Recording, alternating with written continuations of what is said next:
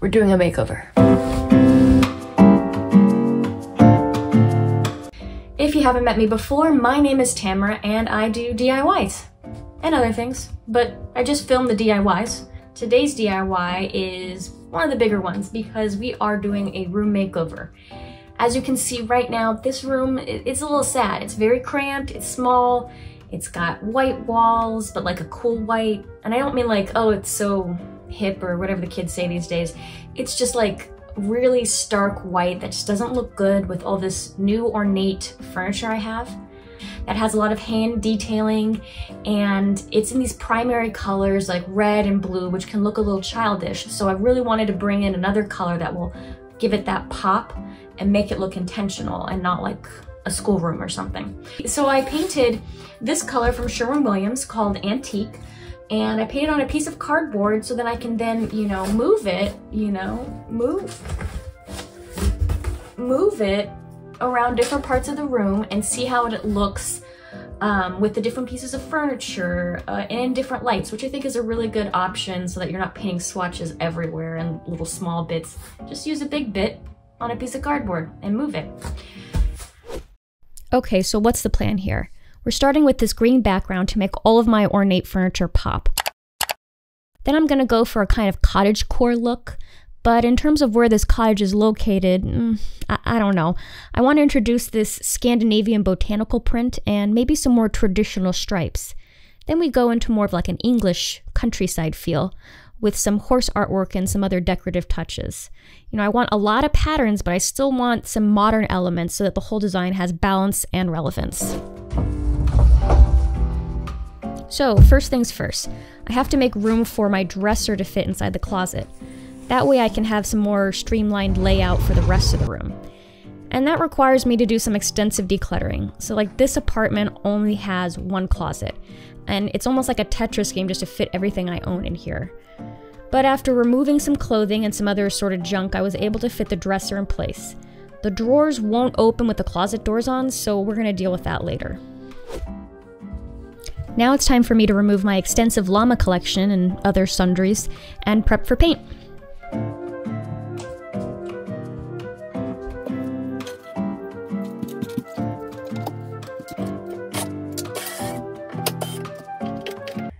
Okay, so this is the situation. I don't want to move my bed out of here. There's just no room. So we're gonna move the bed around while we paint. This is called realistic makeover time. Let's take a look at the color.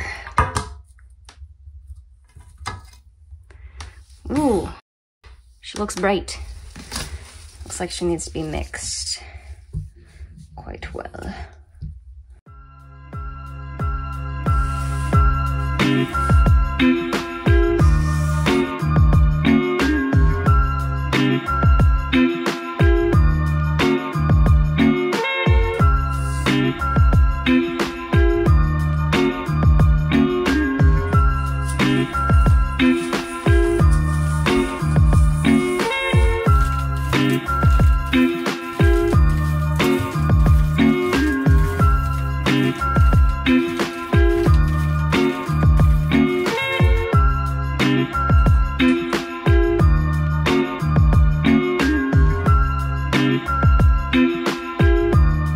Listen, I know what you're thinking when you look at this color, but if you hold your judgment to the end, I think you'll be pleased with how it turns out. So these are curtains that I bought on Etsy, and they're, can you see this? They're block print, and I liked this kind of style. And I had to hem up the back and some of these little tabs, but then I got a tension rod. We're gonna stick it inside here so I don't have to see the mess that is my closet. Well, you can probably just see yourself. This is actually a mirror I got at a flea market. And what I really liked about it were these things, these little curly cues. I thought it gave, again, some sort of ornate detail that will complement the rest of the room. I also really like the price at 20 bucks, so let's put her up.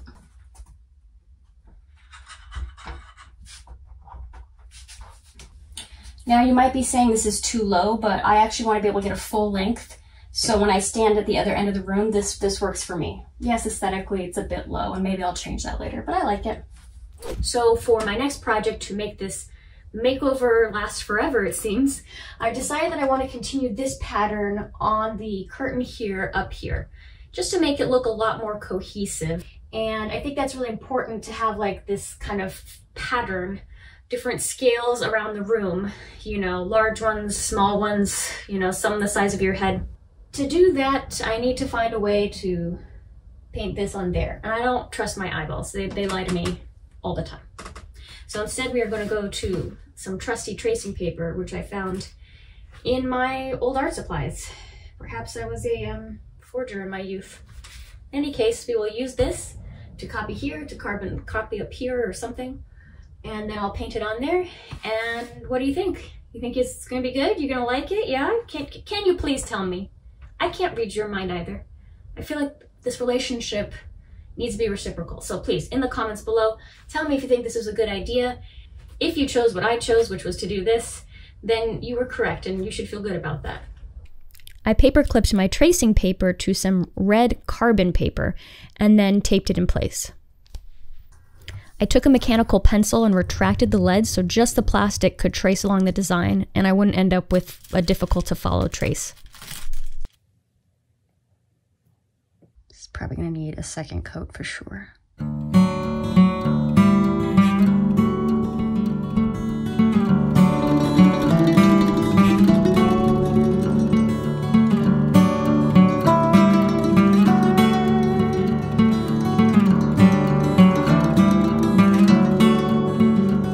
Now you might be wondering why I feel comfortable painting cabinets in an apartment rental. Well, these cabinets have been painted over multiple times. I'm talking they're drips, they're not pretty. So I feel like when I leave I'll just do another coat of paint and it will appear as if I hadn't done anything. But I'll keep you posted on whether or not this assumption proves correct.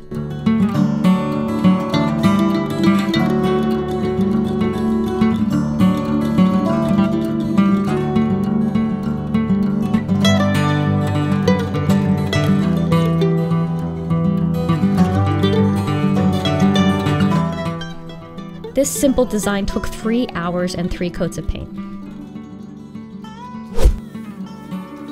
I chose these curtains because they added texture with the embroidery, and they were within my budget. I have a second curtain rod behind that, which will include some blackout curtains since sleep is the source of all good things in this world. Like, seriously, I equate good sleep with the peak of happiness. So I picked this up from Target, kind of near their entryway where they have kind of like cheaper stuff that maybe at one point was $1, but now is $3.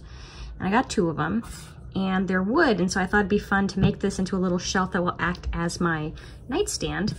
And, you know, I can like, you know, stain parts of it, I can paint it in a cool way, and it can hold things like a Kindle or, you know, some reading glasses. Not a candle, I don't do candles. And what's that say?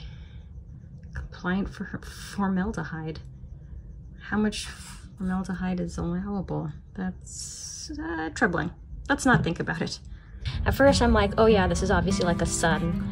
And then I spoke to my sister and she's like, oh, it could be a peacock. And I was like, okay.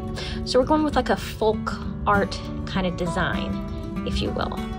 So I'm just gonna do some more details, and since it's folk art, it can be messy, and it will be, because I'm doing it. Not identical, I mean they're sisters, and I kind of like them looking at each other, so we will add the shelf to it and call it a nightstand. Okay, and she's finished.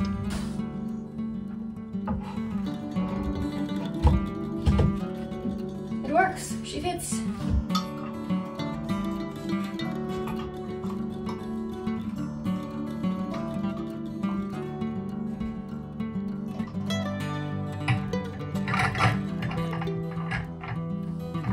Piece of the puzzle are the holes. There. See? What do we think? Stop making a show. In a late night hit of inspiration and honestly boredom, I decided to paint this lampshade with a stencil and some paint. I just want to bring in as much pattern as possible to add depth to this makeover.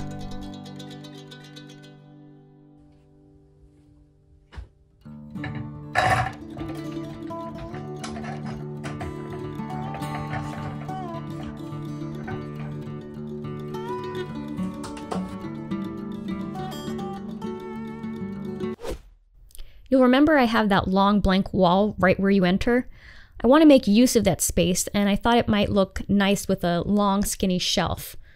Just 2 pieces of wood and some brackets left over from an IKEA project made short work of the process. I mounted it at 36 inches from the ground since that's the height that decorative molding is at, and it gave room for some artwork above.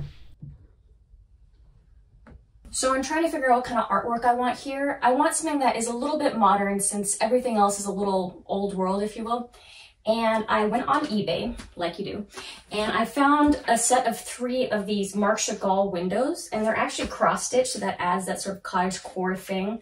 And they got these old pops of red, which I thought were really great. Again, we're trying to integrate pops of red. They have this really cool arch, and the frames are all uniform, so it's not as chaotic as some of the other things, but it adds more patterns, so let's put them up. Now I have all this space to decorate, so we're going to start with something tall at one end. It's another horse element.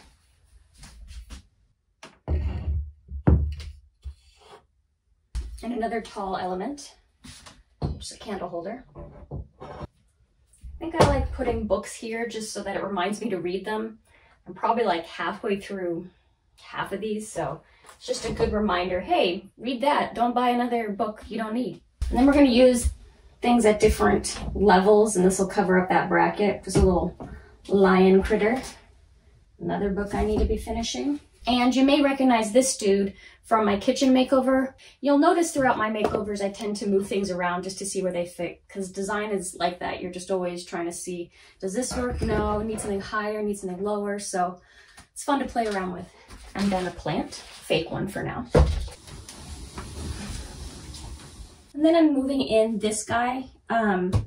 It holds a lot of stuff, so I need to keep it around. And I don't think it impedes the walkway all that much, so I'm happy with it. But I will lay another little silk, whatever this is, on there. Maybe another tray and some glasses.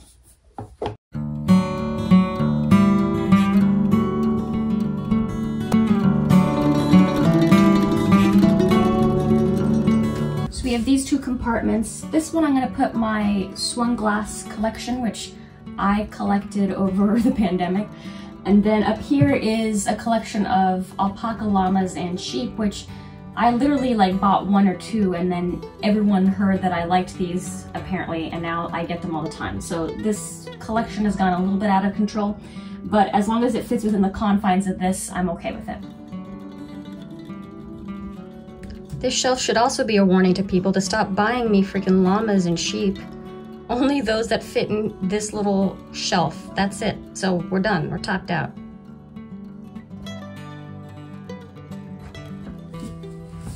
Horses are going to be a big theme you'll see throughout this entire room and my life. Horses, llama, 60s and 70s glass. Yeah. Decorative tray. A little Dala horse, another element of red and horseness. We're adding more patterns wherever I can.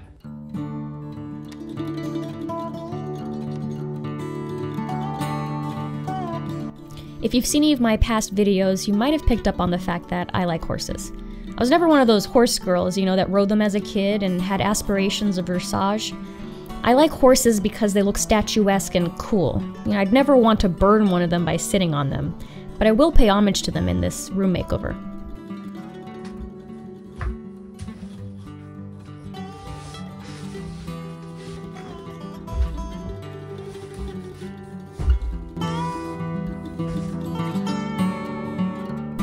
Do you remember what this room looked like before? These kind of stark walls with just random collections of stuff. Time for the reveal in 3, 2, 1.